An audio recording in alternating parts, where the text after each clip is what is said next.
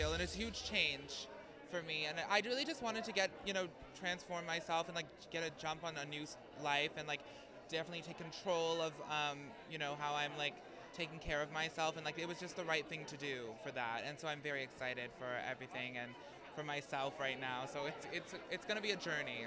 Very excited, and both of us. yeah, very excited because I wanted him to live long, healthy life, and we wanted to get him on the right track. And I think it was really smart to do it while he was young, still young, so that way you work out, you eat right, and you can recover a lot quicker. It's before any of the bad things happen. It was before diabetes. It was before high blood pressure, all that.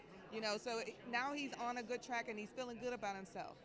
So. And I think that you could see him really taking ownership now with his health.